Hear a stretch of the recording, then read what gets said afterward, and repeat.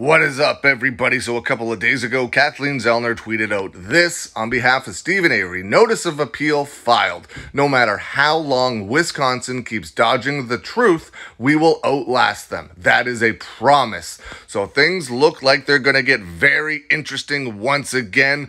Once more information comes out from this, once the state responds, I will definitely go over everything. Let me know what you think. What do you think of Kathleen Zellner filing this notice of appeal on behalf of Steven Avery? Let me know. Leave some comments below. I hope you're having a good day, and I will see you again soon.